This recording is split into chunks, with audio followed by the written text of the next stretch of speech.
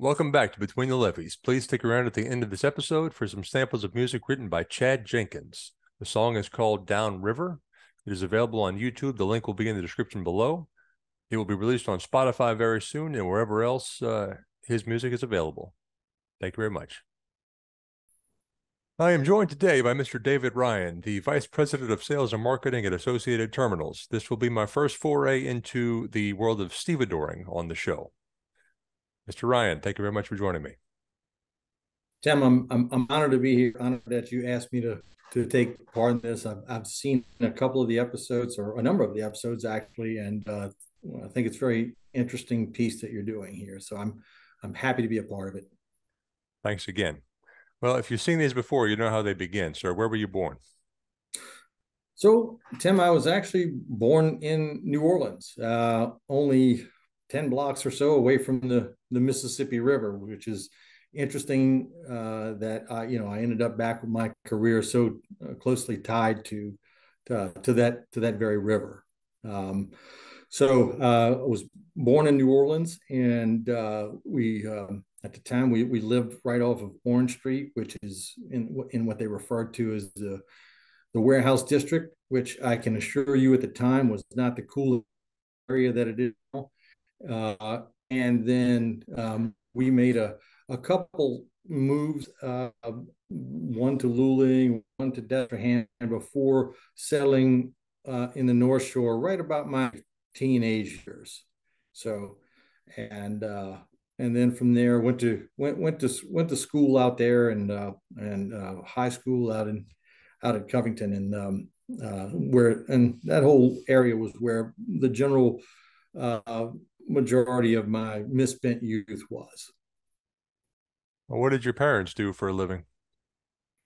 So my father was he initially from as far back as he's gone with his history with me was just in the military. He was in the Air Force, and then I will also mention his stint in at LSU. He's quite proud of that because he was attending LSU in 1958 when they won their first national championship there. So he would certainly tell you about that. But at any rate, he was in the Air Force, and then he got out of the Air Force, and at some point beyond that, he went to work for a company that's tied to the river, is a group called International Medex Tank Terminals, and he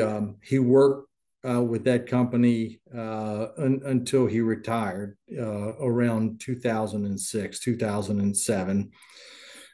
He interestingly enough, that same company, and I'm getting a little bit ahead of myself here, but I ended up working for as well as did a couple of my brothers at different points of their lives. And my mother, she when I was very, very young, worked for Ma Bell. She worked for the phone company, and was actually a switchboard operator before taking on the role, for the most part, a full-time mother for quite some time. Once we moved out to the Covington area, though, our family bought a small store out there, sort of like a convenience store, and she ran that for some time as well. So, but back to my father, he retired around 2006, 2007 timeframe, at which time he stayed retired for a total of about 3 months, and he went back to work, and his day, and just turned 88 in January. So he a good portion of his life, really being someone who works a lot, and so he didn't have a whole lot of hobbies outside of work, and so it just made sense for him just to continue working and do what he liked to do, rather than what he would consider wasting time, or fishing or playing golf or something to that effect, something that, the rest of us long to do when we retire. But I think it was that same work ethic that he showed throughout my childhood, on even to now, that uh, that he sort of instilled in myself and my brothers and even my sisters. And because I can remember once we had moved out of New Orleans and made those couple stops and ended up landing on the North Shore there, that I don't ever remember not having multiple jobs. So once we at the time, I don't know how familiar you are with the Covington area, but it was very rural then. It's grown up a lot now, and it's become a nice town and nice area. And it was nice then, but it was very, very rural. And so, I spent my time mowing grass and mowing our neighbor's grass. And then I also spent time with, one of my neighbors had a farm and ran a produce station. And so I would go help him farm. And then I would go on the weekends and help him run his produce station. And in addition to his produce store there, he had a snowball stand, which I ran that for him as well. And then I had another neighbor who was a plumber. Whenever he needed a hand, he would give me a call and I'd go give him a hand and, learned how to do some plumbing alongside of him. And really that just sort of was just who I was, all the way until now, just somebody who constantly, and it's more than just work ethic. It's that thirst for knowledge of different things to be involved, and so that fared well for me when I was again, as I was coming up in school. I was involved in all sorts of a lot of sports.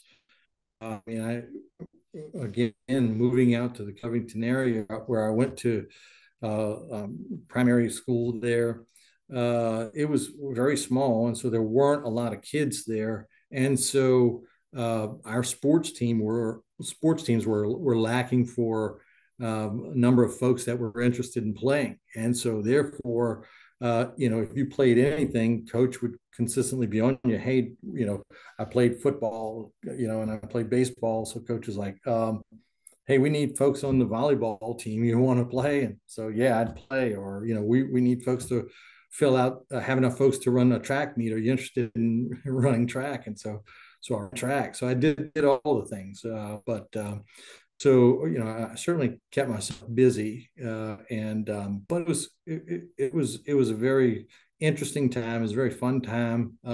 But it was chock-a-block full the whole time for sure. So. Busy sounds like a bit of an understatement for you. Yeah. So, Yeah. well, let me back up. What did your father do in the Air Force? So he, quite frankly, I'm not exactly sure. I know that I think most of his stuff was office related. He didn't see any action anywhere. He certainly wasn't a pilot. So I'm a little bit remiss in knowing that. So I'm not really sure. There was a bit of an audio glitch when you said it, but what was the name of the company he joined that was attached to the river? Sure. It's called International Matex Tank Terminals, also known as IMTT among folks who work on the river. And what did he do for them? So he started out being an operations manager. Ultimately, they utilized him in several different positions, but he was moved to Virginia as IMTT was growing as a company. They were buying different terminals and becoming an international, a national and international presence. When they had teamed up with the Van Omeren folks and had bought some international terminals, but here in the U.S., they were acquiring U.S. terminals as well. And as part of that, the Coleman family, who were the primary owners of IMT, when they teamed up with the Van Ameren group, the Coleman family would have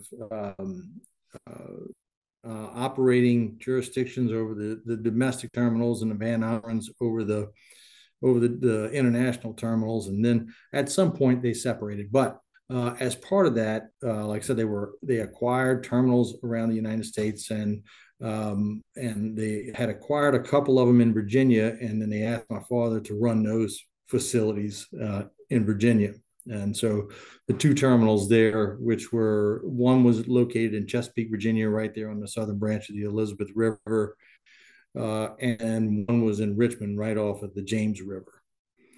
And so he ran those two facilities there until his retirement, and then subsequently, after retirement, has gone on to work as a consultant and then other terminal operations.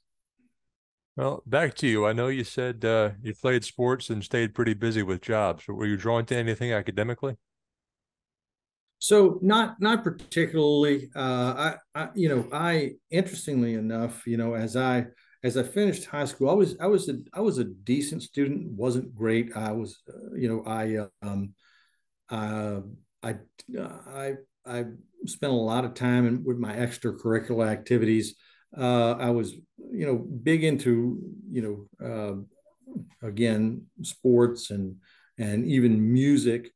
Um, but I was a decent student, and my teachers would point out that they thought the English and writing was sort of one of my strong points, and so whenever somebody takes a shine to you, you kind of, particularly when you're young like that and in school, you sort of head direction.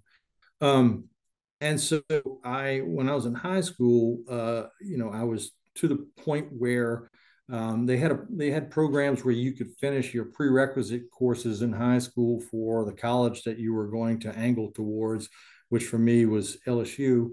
Uh, and and so I started acquiring some credits for LSU during my high school years, in addition to the high school classes that I was taking.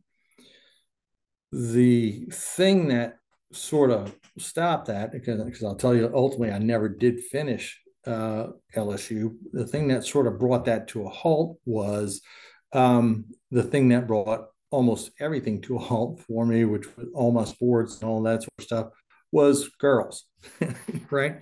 So I ended up meeting the person who would become my wife during my senior year of high school.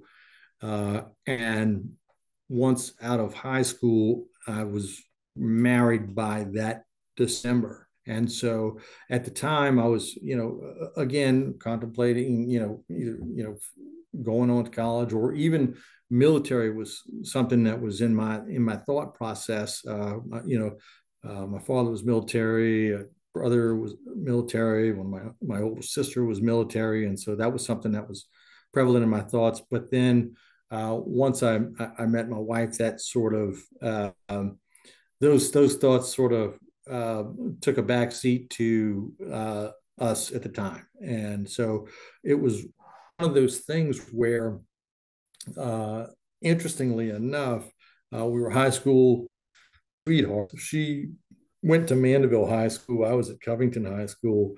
She changed high schools to be to over to Covington High School, and then it went from there. And so subsequently, we've now been together. This year will be 37 years. So Congratulations. well, thank you. I won't tell you how old I am. Well, I've seen some of these before. I've got a pretty decent idea, but you know what? I get that a lot from folks when they look at me and they say, "Well, man, you don't look like you've been married 37 years." And my running joke is that, yeah, I did it when I was 7, but it certainly feels like that long ago. But I get that quite a lot. So, but at any rate, What were you studying at LSU? so at that time, I was just doing general studies to wipe out all the prerequisite courses. My goal was going to be business. Um, I guess that's something that just sort of applies across the board. I tell you, Tim, it's really interesting to me.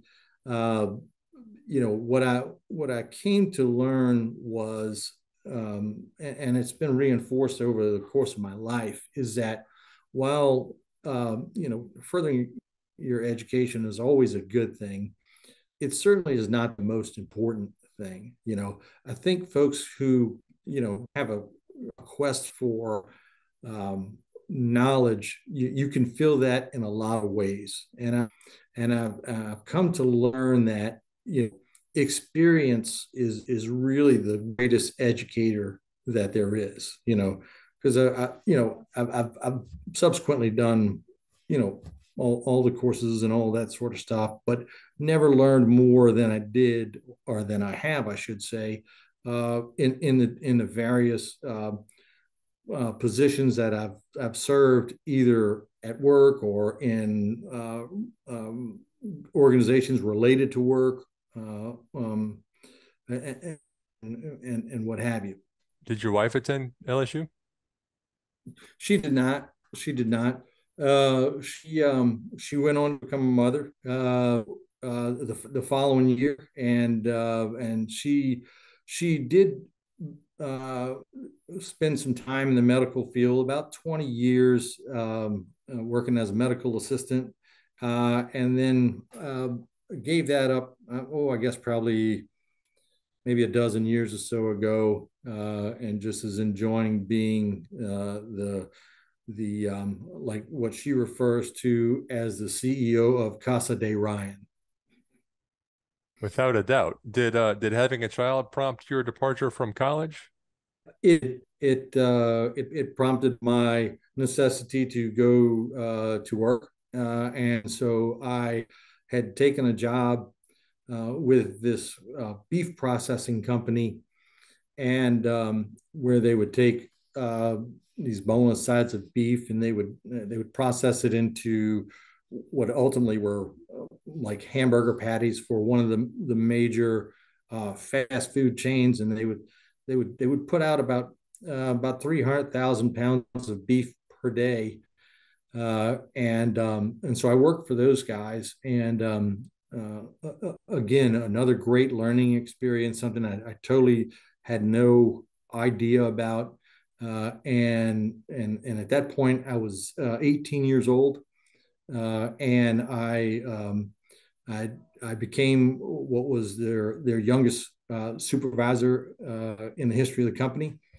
and I worked there for several years, and uh, was involved in a workplace accident where I had gotten my hands caught in one of my hands caught in a beef processing machine, to which I had to have multiple surgeries to repair, and then from I had spent some time out of work, and then I had gotten a call from my father who said, "Hey, I've got an opportunity here if you're interested in it." And it was with the IMTT group, um, and it was as their assistant traffic manager, so in their traffic and logistics group, uh, and so I took that job. I saw it as an interesting opportunity, and boy was it.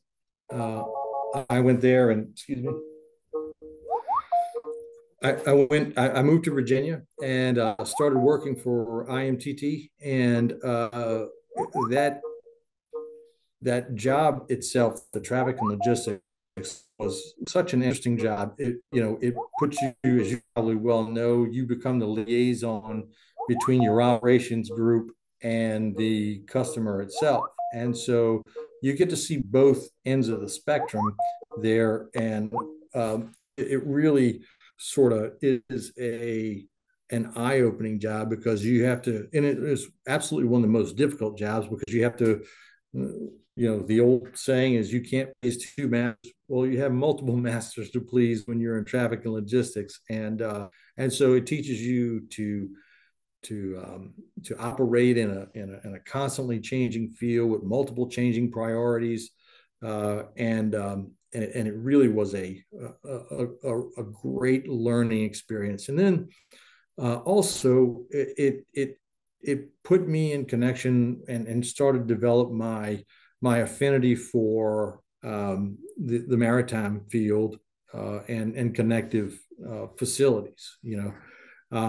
And I worked for IMTT for close to 18 years, and but I held multiple positions with those guys. Uh, Interestingly enough, when I started working in the logistics and traffic group there, you have to do I told you before, I had a great amount of or some amount of interest in writing, and so I found that I could exercise that muscle, if you will, in that job, because you're constantly writing orders, and then corresponding with customers and vessels and agents and service groups and what have you.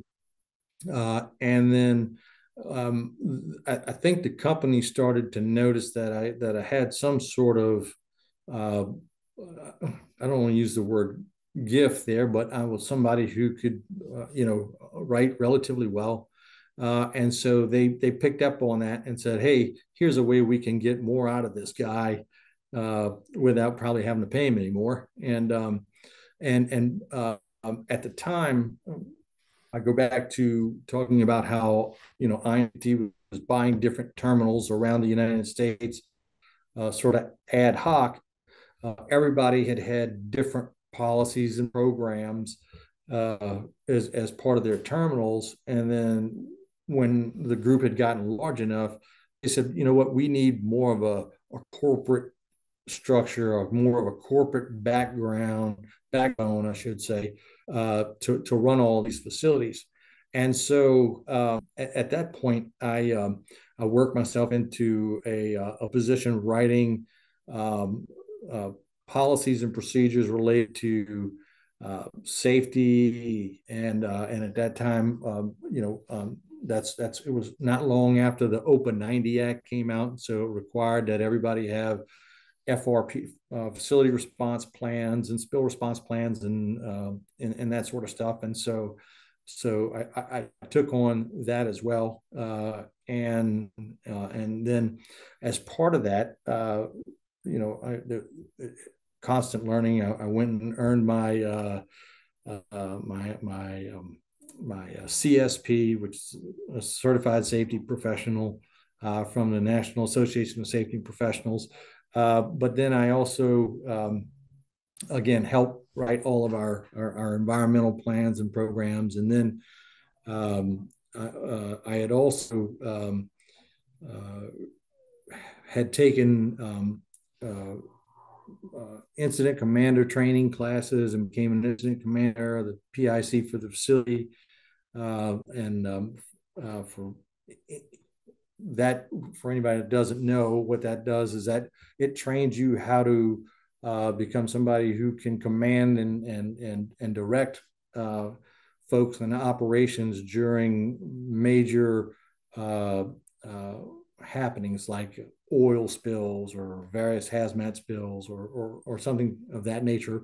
Really, any incident, but in our particular case, it was based on hazardous materials, and so that was again interesting to me. It sort of broadened my horizon, and now I went from a guy who was writing policies and procedures to somebody who had this qualified individual status, incident commander status, and that really sort of put me in touch with a lot of different groups as well.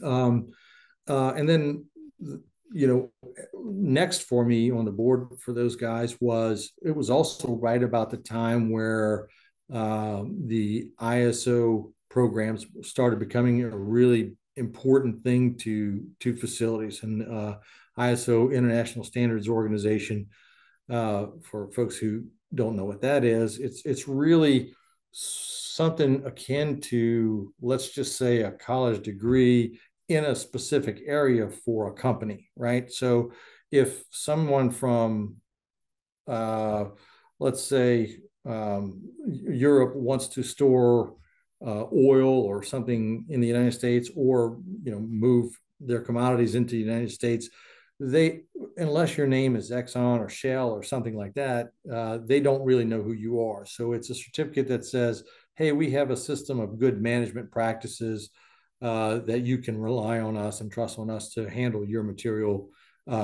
with the best management practices in mind.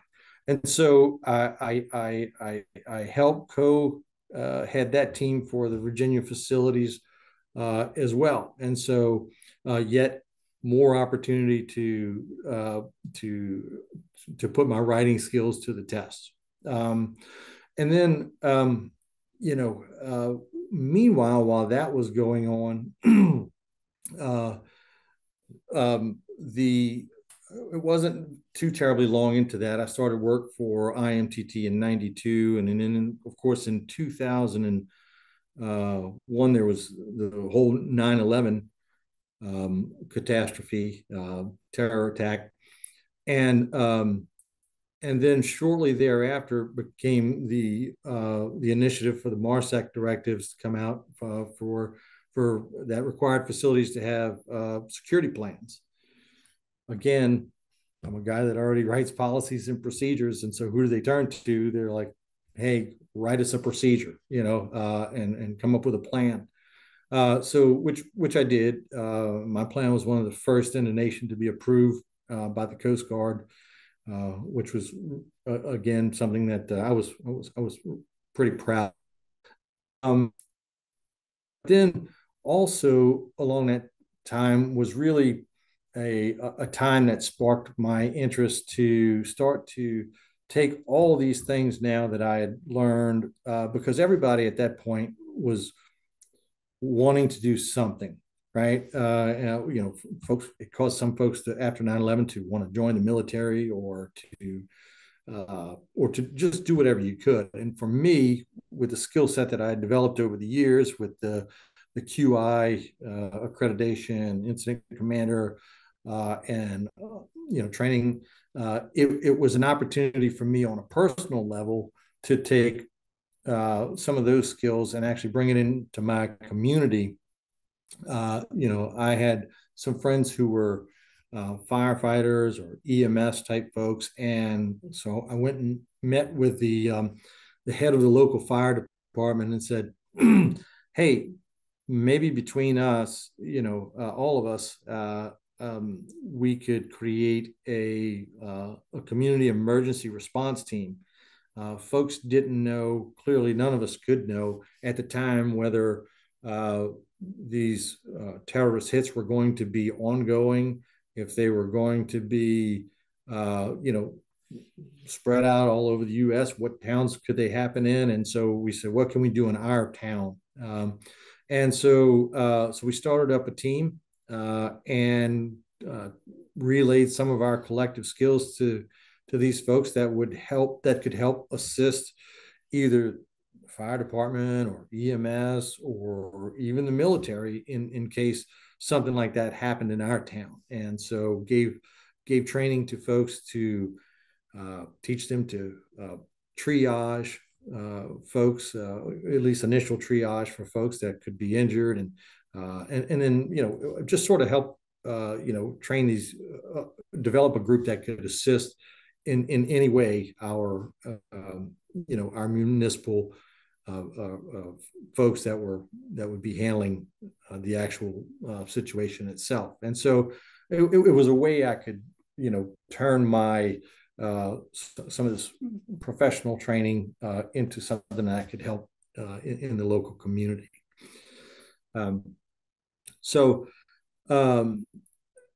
That again, that whole those years with IMTT were, very formative for me and very, very good. Like I said, it helped me develop a penchant for, being involved with international shipping and the maritime groups and what have you.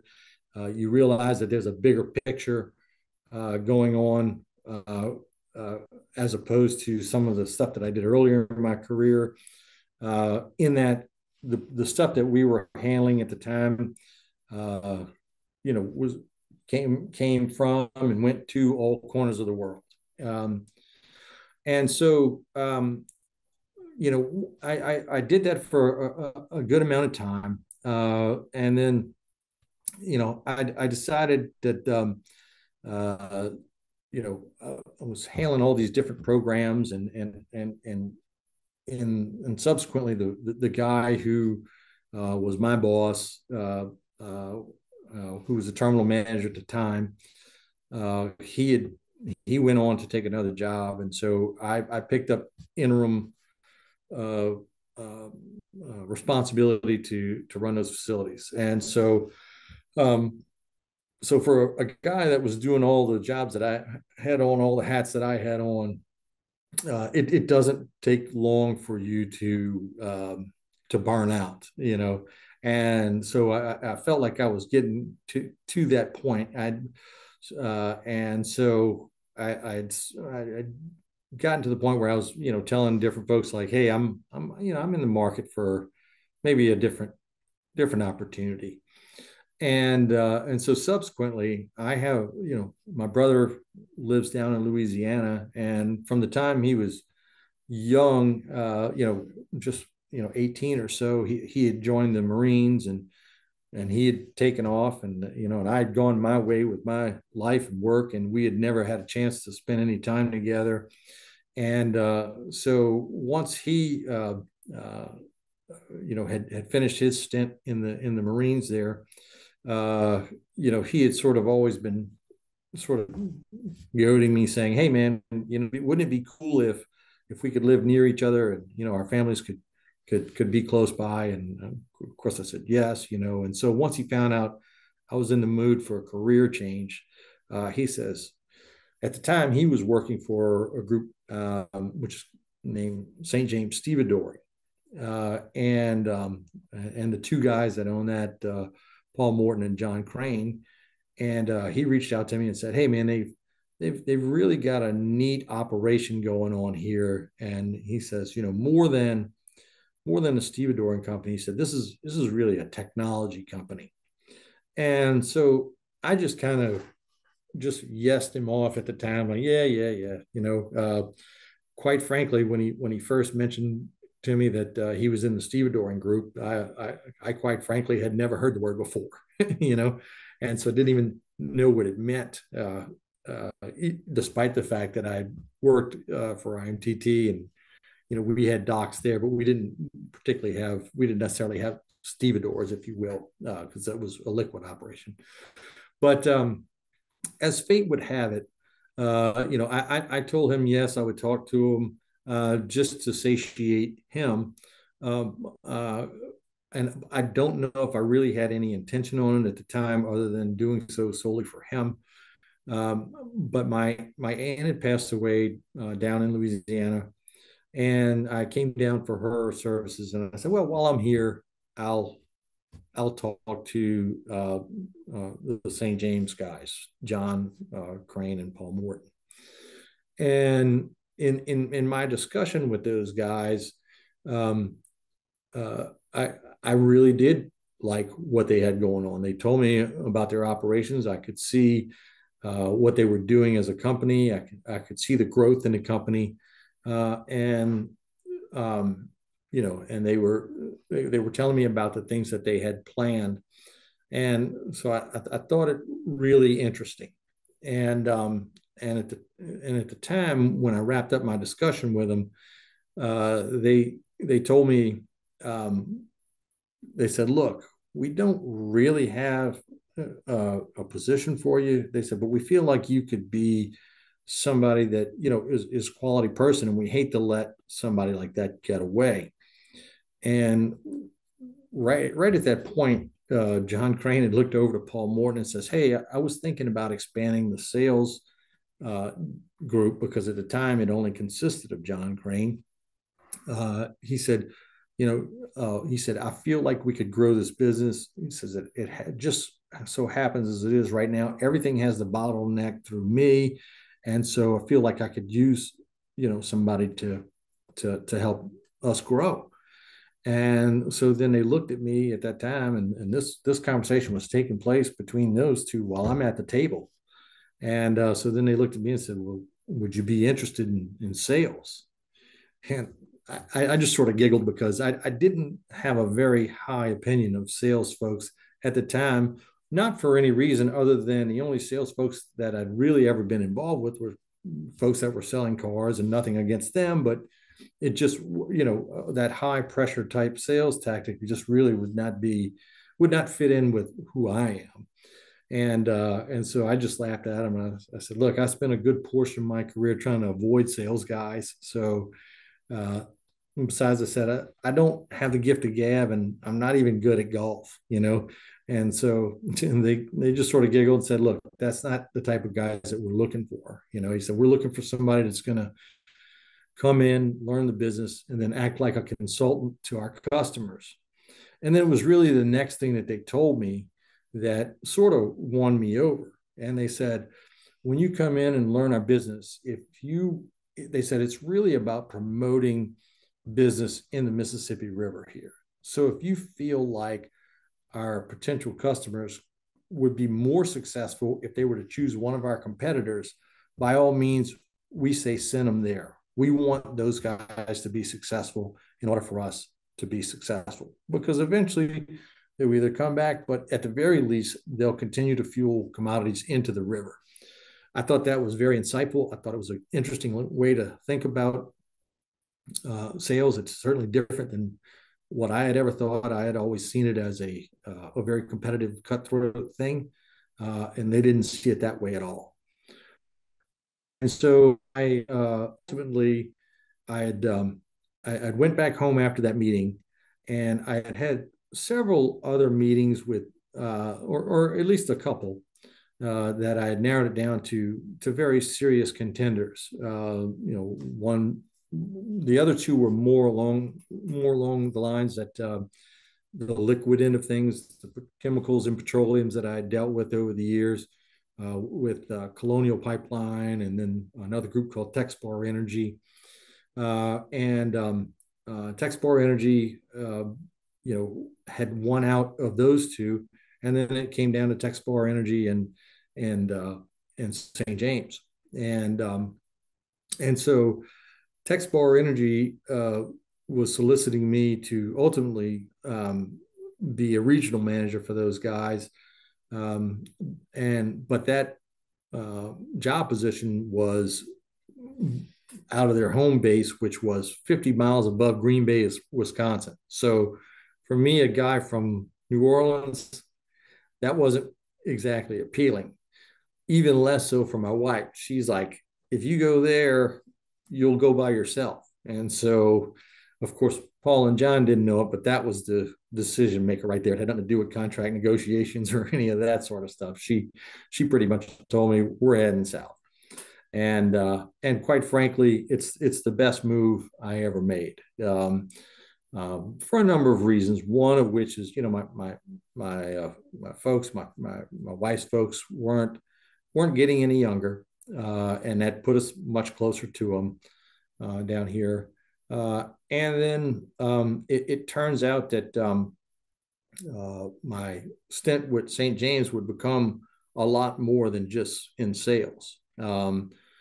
It wasn't too long into my tenure with those guys when it became evident that they were ultimately going to groom myself, along with my brother, who was their director of operations, and another guy,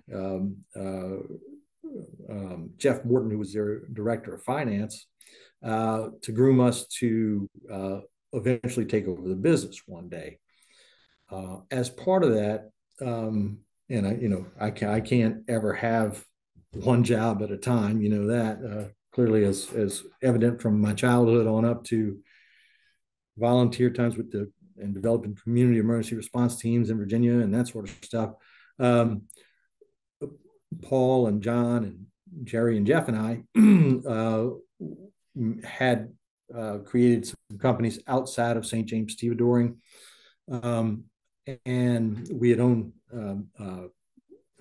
tugboats or a tugboat. And we also developed, again, these guys thought more about these companies being technology companies rather than, certainly we're a service company, we're stevedore, but we're also a technology company. And so the group of us developed was this auger sampler, an automated auger sampler that was to be used out on the river for sampling barges. And I feel like it was ahead of its time. It gave groups the opportunity to take samples from barges without anybody ever getting on a barge. It could take full core samples of a barge, whereas currently it's just hand samples, and guys climbing on top of the pile with shovels. And this thing could auger down and take full core samples. So it was just sort of ahead of its time. So it was sort of slow out of the gate. And in retrospect, Paul and John making us partners in those companies wasn't totally altruistic, in that I think that they were, readying us and familiarizing us with the banks and the banks with us, so that we would have the opportunity at some point to buy the company. And so fast forward to around 2013 or so, we started to have those discussions with John and Paul about buying the St. James Stevedoring Company, and I had told the story to a couple folks before, so I know some folks have already heard this, but interestingly enough, we Paul and John and ourselves, the directors, we took a little team building trip, if you will, to ultimately have this discussion. And we went and sat out at the woodland plantation down there at the fishing lodge, as you will, and started to discuss, what John and Paul wanted for the company, and ultimately, once we discovered what that was, we thought that was a very doable thing. I think, to make a long story short, not belabor it, what I think at the time they failed to realize the value of the company. It's because it was so specialized and because it's a specialized field, that when we came back and we found out what the company was worth, as a whole, we saw that was a lot bigger number than what myself and the other two directors had intended. And so at that point, that's when we entered into discussions with Associated Terminals and yada yada yada. Fast forward, ultimately, Associated Terminals offered them a price more than what we could put together, and then so we were bought out by those guys. The fun part is that one of the fun parts is that those guys, and I'm saying those guys as Associated because I'm part of Associated now, they could see the same things that we saw, in that we weren't just a stevedore, right? So we're not guys that just move rocks for a living, even though I use that analogy a lot, in that the whole time we're, providing customer service and hailing our customers and their products in a way that was fast, efficient, and safe. The whole time we are starting to do some interesting things that sort of change the way stevedoring is done. One of those things was we referred to them as Gottwall cranes, right? Because that was the name brand of them when we first started doing this. It's now owned by Kona Cranes, but for the purpose of this discussion, we'll just continue to call them Gottwall cranes. Well, Gottwall has been making cranes for over 100 years. And they, during that tenure, had made some very technologically advanced high capacity cranes, but they didn't have any that floated on the water. They had chassis mounted cranes or dock mounted cranes. And at the time, the St. James folks, said, hey, look, we need new cranes. Our older friction style cranes were not very efficient. They were small. They, these things had, 12 and 15-yard buckets on them. And if you were to get through a shift with it without it breaking down, you were lucky, So, the owners of St. James at the time said, look, we either get new equipment or we get out of the business. And so they did a worldwide search, came across Gottwall, and then said, hey, man, we like what you guys have going on. And Gottwald said, look, we've been wanting to do something on the river. We've been looking for somebody crazy enough to try it with us. And of course, they said, hey, we're your guys. And so some of our team went and met with their team and told them what we were looking for, gave them specs and that sort of stuff. And so we helped co-conceive the world's first ever HPK series crane, the Harbor Pontoon Crane, which now is the standard by which stevedores are judged.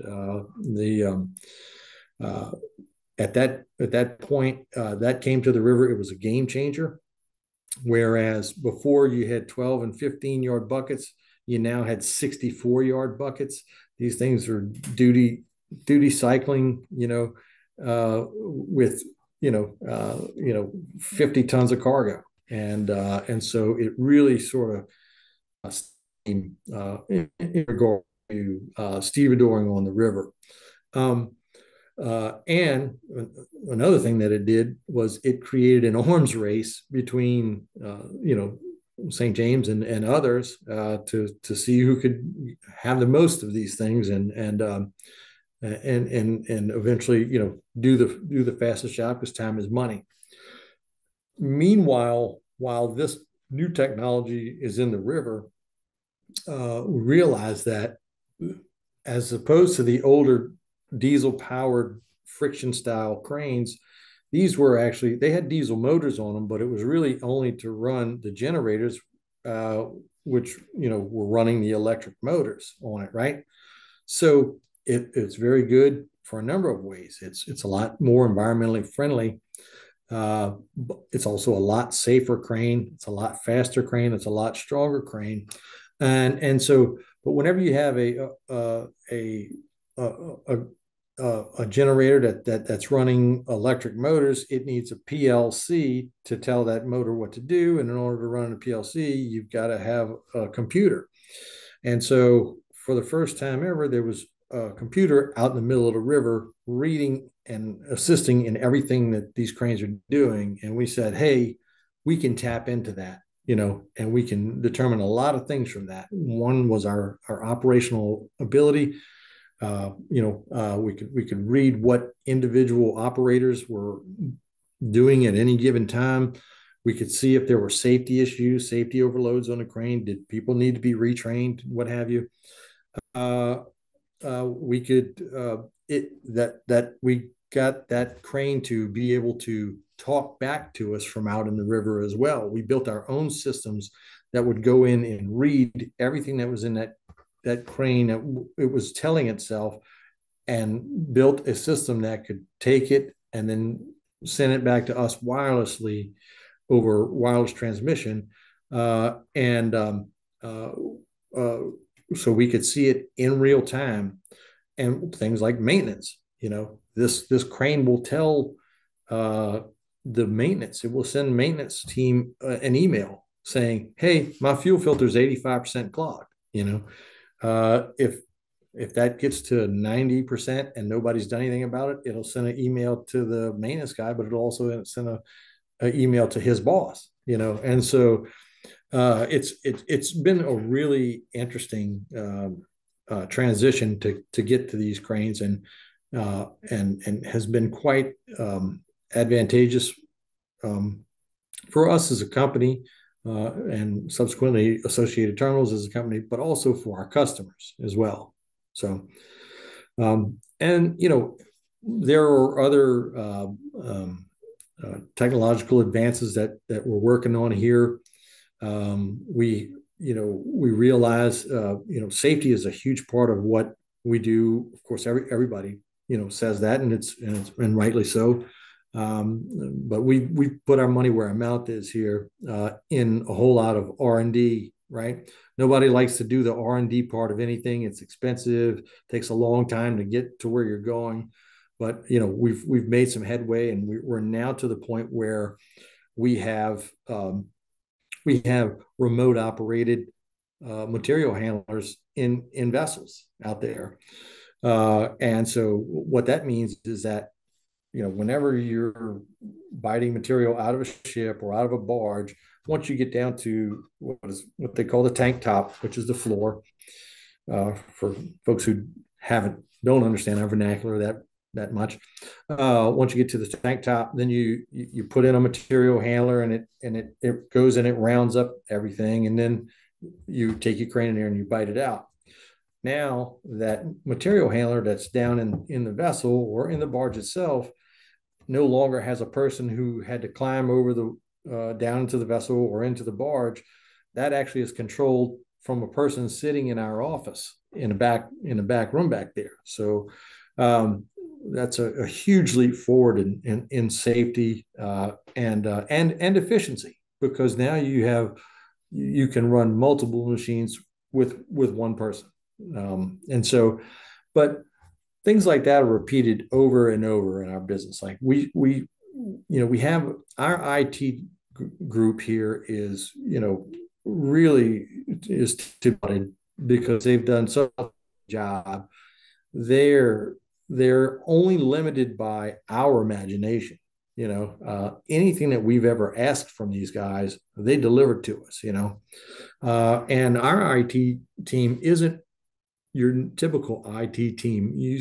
A lot of folks, at their office, their IT team is a guy who can, come get your computer to boot when it can't boot, or can get your Word document to format correctly.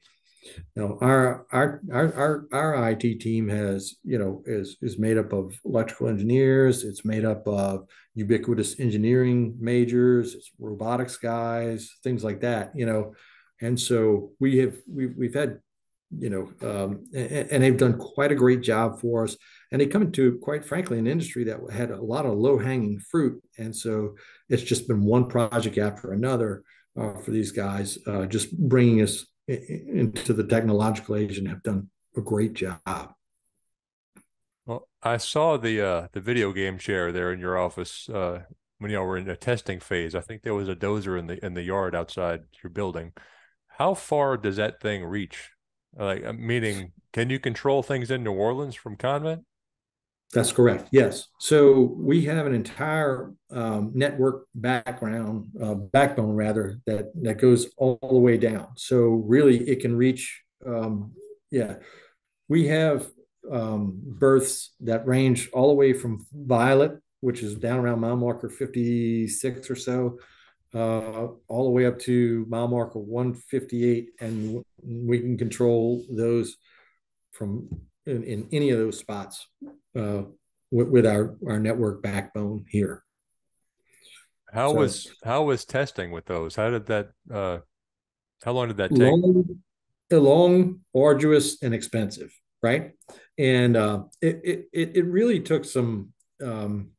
It took a good while. This has been in development for the better part of 10 years, and it's only been within the last year or so that we've been able to put it actually inside of a barge or a ship and put it to work, and now have gotten to the point where we have multiple machines like this that are, and eventually, I think I'm not 100% sure on the timeline, but I believe that by the end of the year, they want every one of our front end loaders to have that technology on it. And so, but it took quite some time. It was a lot of time and effort. The the problem primarily, Tim, was that you can you can do a lot of interesting things, wirelessly and remotely now. But the problem is that you had in this case, a front end loader, which was put inside of a metal box, i.e., the vessel hold, out in the middle of the river, right? So you're dealing with interference. In this day and age with cell phones and satellite phones and what have you, I still have a hard time with my cell phone when I'm sitting here in my office getting a reception. So to put something behind several walls of steel and then put it out in the middle of the river, and then you're on shore collecting this data wirelessly, and to not have it have a lag time that the human brain can detect it was very complex. And but our team did it, and they wrote all of the programming themselves. They the algorithms themselves. I mean, there's was some initial user readily available algorithms, but all of those, even when we could use some of those, had to be tweaked for what we had going on. So much There's been so much improvement and development there, and to the point where there are international groups, the largest ones in the world, that make some of these machines that are wowed by our capability and want it for their machines. I don't know if I'm allowed to say who that is, but I can tell you this: it's some of the very largest equipment factories in the world. Folks who have more engineers than we have employees, that say, "You guys have something special, and we'd like to capitalize on that." And they partnered up with us on it to do just that.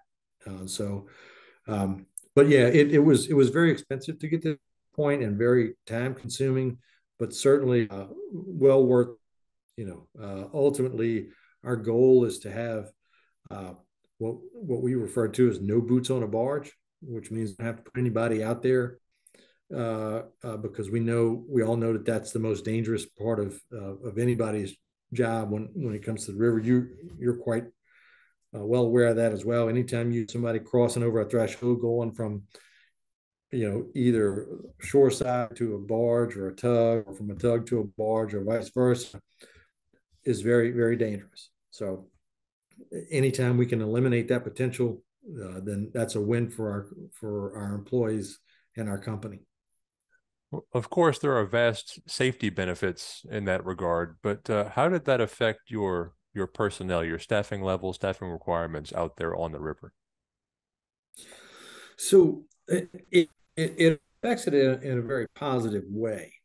Now, like I mentioned earlier, what you can save on the potential of material handler operators out there, because you can have one person that runs multiple machines, but ultimately you replace those people with a different skill set, right? So we now need guys who understand radio comms better. We need guys who can, on the technological end. So it can reduce the overall number of folks, but it replaces them with maybe a lesser number of folks, but at a different skill set as well. So I don't know what that final number will be, but I do know it will be a net probably reduction in workforce, not by a lot, but by some, right? But like I said, you you trade, some of those folks out for a different, often higher paying skill set. Well, as I know very little about it, walk me through the process, I guess, of delivering on a commitment to a customer, from meeting them, shaking their hand for the first time, finding out what they need. I don't know how you price out stevedoring services, and then all the way from meeting a new customer to unloading their vessel. Mm-hmm. Yeah. So Tim, what happens is, like anybody else, you go out and the first thing is to to try to recognize who the customers are. From our perspective, that's not a very difficult thing to do, right? And of course, most people would say right now, like, well, what are you talking about? Well, the truth is, there's only a finite number of folks that are going to move dry bulk commodities or what have you from in and out of the country, right? Whether it's grains or salts or minerals and ores or any of that sort of stuff. Certainly, there's a lot of commodities, but a very finite number of those, right? It's not like and I always get a kick out of these folks that do these mass marketing campaigns, and they're like, they see my name on LinkedIn, and they say, "Oh, I see you're in sales. Would you like, lead generation? I can give you the top 500 folks in your, your lexicon there that you." And I'm like, no, you didn't do your research, and or it's even funnier. Sometimes you'll get folks who are even more clueless that are trying to sell us things, and you get to call like, can I speak to Mr. Steve Doring? And so at that point, I say, please hold, and I switch him over to my brother's phone. But no, but in reality, there's it's very easy to do the research to see who is moving on the river, right? And then you take a look at what they're doing, and then you have to ask, like, and are we the group that can help them the best, right? And once you determine that we can be either the best or equally as good as the other guys, what makes sense for the customer. Again, my number one goal here is not certainly as an employee to Associated Terminals is to do well for them, but also as an advocate for the river, right? Because we want the commodities to come here. We're in a constant battle, against, East Coast, West Coast, Houston, Mobile, that sort of stuff. And we know over time, that New Orleans represents the best value in a lot of ways, although there's some strong competition coming on in Houston and lesser so in Mobile, but still some nonetheless. And so once you identify those customers, then and oftentimes you can just go to the different industry conferences, or just by word of mouth, and just taking a look out your window and seeing what's moving on the river, what vessels are moving out there. So I mean, there's a lot of ways to do that. And then you meet with these folks, and a lot of these folks, right off the bat, will either say, "Hey, I've already got somebody," or on the other hand, they say, "Look, I'm willing to talk." And for me, again, my whole way of approaching potential customers over the years is never to say, like, how awful the next guy is or this or that. I just sort of tell them what I can do, and and that I'd like to help them, and really just give me a shot at what you got going on. And I mean, you'd say, well, okay, pricing is a big thing, and to some folks it is. Don't get me wrong, money is what runs the world, as we all know. But I think when you're dealing with the amount of commodity that these folks are and the amount of money that's being dealt there. If you're up by a nickel or 10 cents, that's not really going to swing somebody's, and I mean, and nobody's usually too far out of the ballpark, and if folks are making judgment based on a nickel or a dime, then you realize you may not be dealing with the right customers sometimes, and they get in transition, and that happens sometimes. The new guy will come in, or new girl, or whoever, will come in and want to make a difference, and thinking that they're saving a nickel on a ton, and then next thing you know, it's they've ended up spending $2 somewhere else that they didn't know was going to happen, or they didn't pay close enough attention, or take the advice that you gave them. And so from a pricing perspective, we, of course, like everybody else, you run these financial models, and you realize that we realize for sure that we've been, as an industry in the stevedoring end of things, very undisciplined, if you will, over the last 20 plus years in the way that we price the goods, handling of the goods here and cargoes here in the river. And it's never been more exemplified than we were doing a grand opening. This was several years back, prior to my being with Associated. I was at St. James at the time, and we had a customer that we had built a warehouse for here, just north of Convent, and at the grand opening, we were talking to these guys. It turns out they happen to be our very first customer, or St. James Stevedoring's very first customer. And back when it started in 85 or 83, or I forget exactly which one it was. And they realized that, and this was 25 years later, that the rate had only gone up by 15 cents, right? And so that's, where have you ever heard that anywhere else, And so we started to realize, we asked ourselves, so how can we even be making money? And it's really just by the technology that we've brought in, because we can do it, faster, more efficient, and safer. And so all these things added up to where we're able to, sort of stay alive. But we have, in competition with all the other folks that do this. I mean, there's not a whole bunch of us, but there's enough competition there that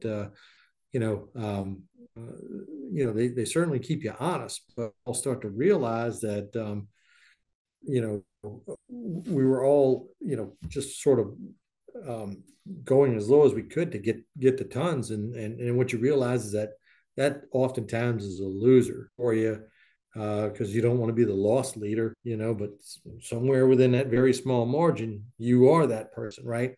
And then you have, instances where, like over the last couple of years, and they have been real eye openers for us, in that, you have, who could, forecast a world pandemic coming along, and for the dynamics of business to change like they did, or who could foresee the interest rates skyrocketing. We have interest rates like we haven't seen in a generation.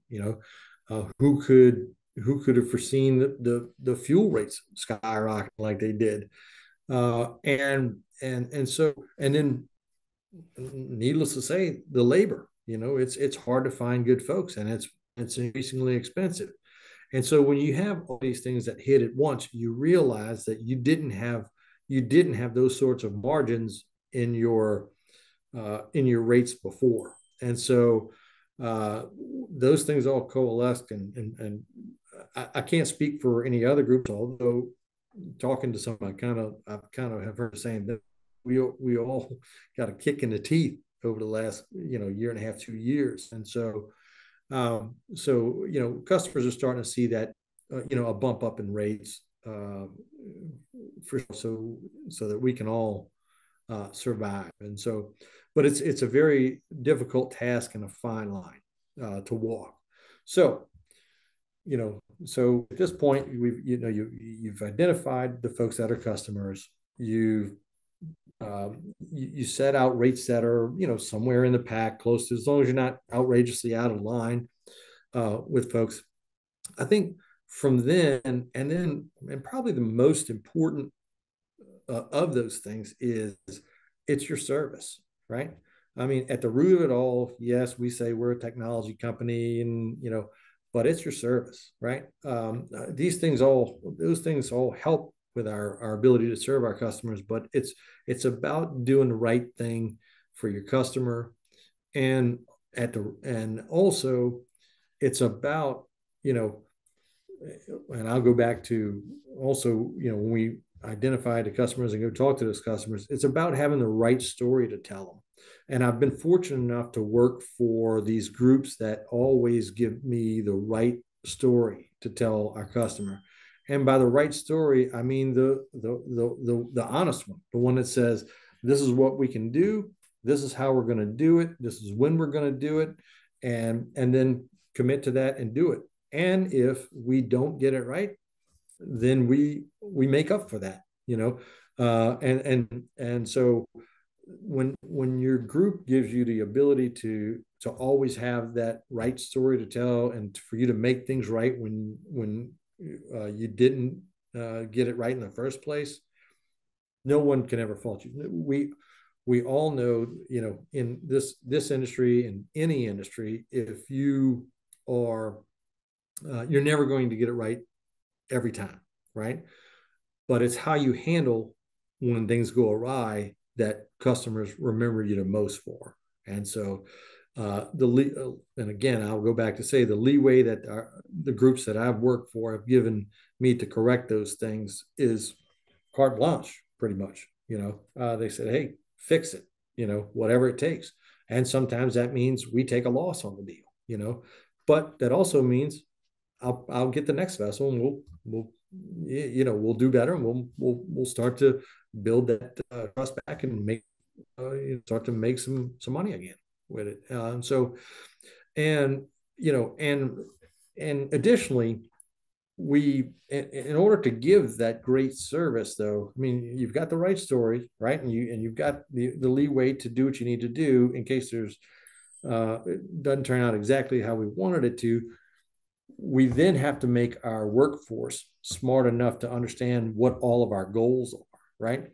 So, and for us, we, have reached out to our guys out in the field, and we want those guys to think like owners, right?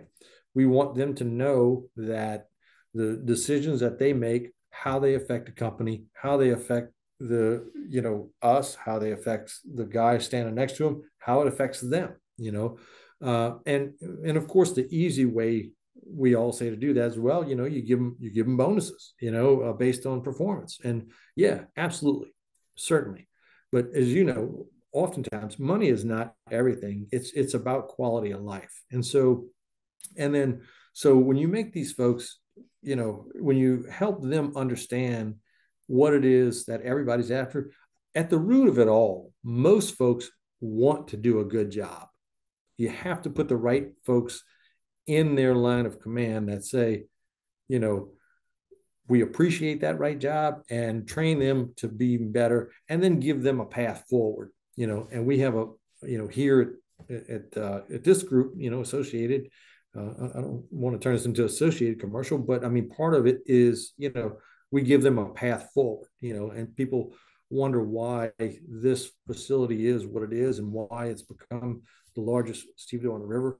It's primarily because of those people, and those people being our people, out there, and that we've given them the tools to do what they need to do well, right? We give them the best equipment on the river, but more importantly, we take time to teach them how to better not only our company, because we all, the more we get paid, we're all better, but how to better themselves as people, not only in their work life, but in their off life. We encourage them to take time off, their times off, and their vacation. And we give them schedules so that they can, back in the day, folks who were stevedores, you basically were chasing ships. Like, they'd just call up the group and say, "Hey, we got a ship tomorrow, come on in." Or you never knew when you were off or not. We turned that dynamic on his head and said, "You now have a shift, whether we have vessels or not. This is when you're working, this is when you're off." And so people could plan better their personal lives. They could plan to be at their daughter's soccer game or whatever. And folks that can do that make better workers when they're here. And so that really is the crux of everything, in any job that people enjoy doing. They want to feel worthwhile. They want to be compensated for it. They want to understand what's going on. And if you do all those things correctly, then you have everybody pulling in the same direction. And you pretty much can't help but be successful. So. And so it really boils down to having our folks think like that really allow us to pull off these jobs, right? And then once you have that, and then you pull off these successful movements, and then you go back to the customer, and and you just you work out. You try to be as proactive as you can with them as well, so that they can be as forthcoming to you with their information, so that you can plan better to work them better. And it's just you develop this relationship with them like you do your workers, to try to clue them into what it is you're doing, how you're doing it, and again, for them to realize that this isn't, I'm not just here just trying to like take every bit of money from you that I possibly can. I'm here to do a service for you, so we can both have a long-term run at this thing. And again, once they see the whole picture, and you've presented it to them that through they've had the movements, and they've seen that you do what you say and say what you do. It becomes, it starts to work like a well-oiled machine, and then it becomes relatively easy. You no longer are feeling like, from a sales perspective, that you have to win these people over to get them to move with you. You then have formed a bond, and even oftentimes, very oftentimes, more often than not, a friendship with these folks. And so, and again, but you only get friendships with folks by, again, by having that honesty and that right story to tell, and treating them fairly when it's, in every aspect. Well, are your services priced per ton? Is that how it's sold, or per byte? It's per ton, and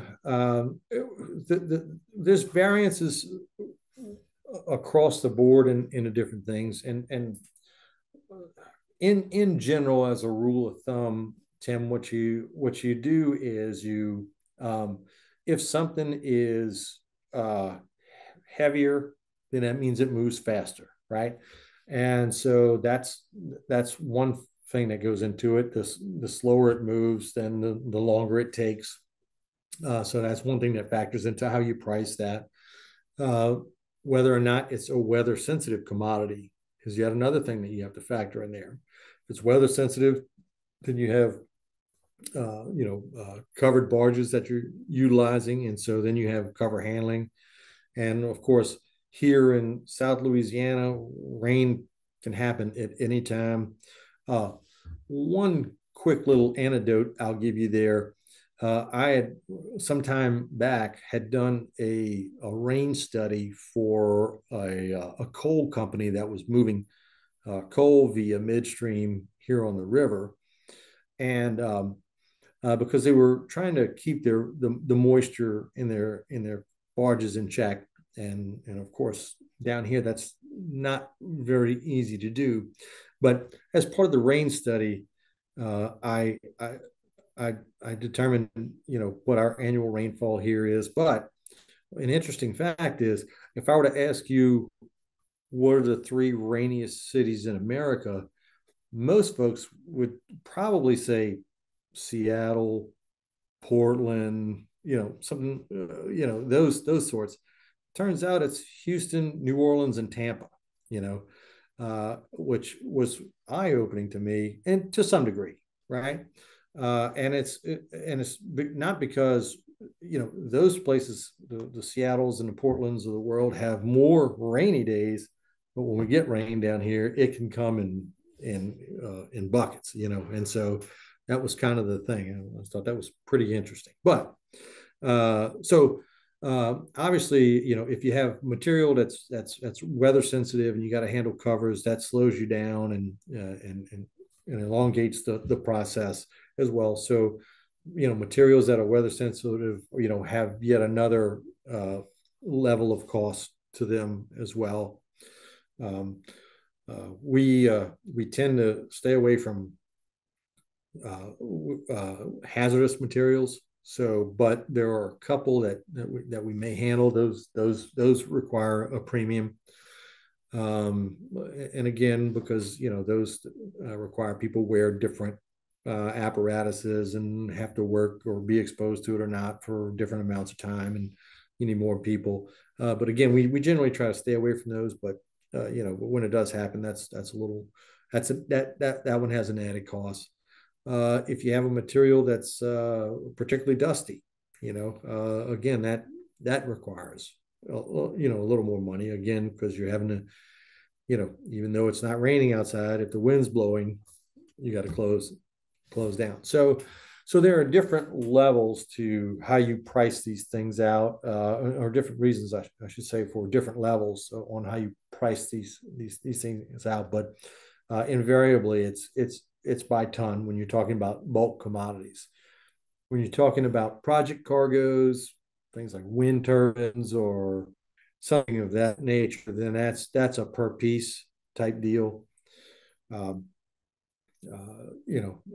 of those big pressure vessels, that's all very specialized stuff. But in general, bulk cargoes are priced out by the ton. Well, finally, I know you said you've watched a few episodes of this little show. What do you think about this project I have going on?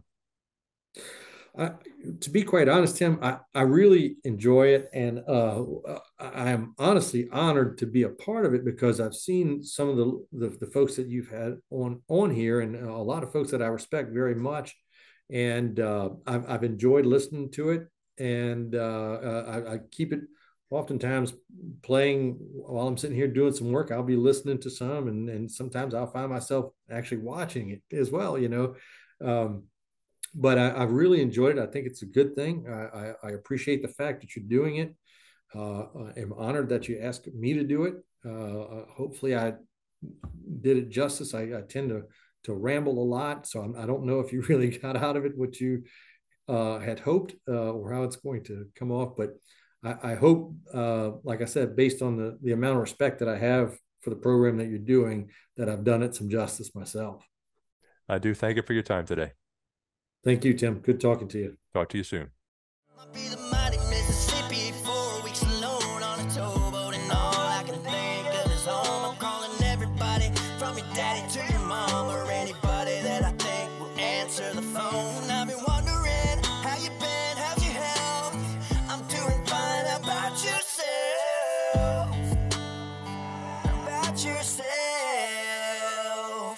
They say I'm always gone, on the road, never home. I say I'm trying to get this money, so I gotta stay gone. I tell my mama that I love her, even though I do wrong. And I've been praying to the Lord, I just gotta stay strong.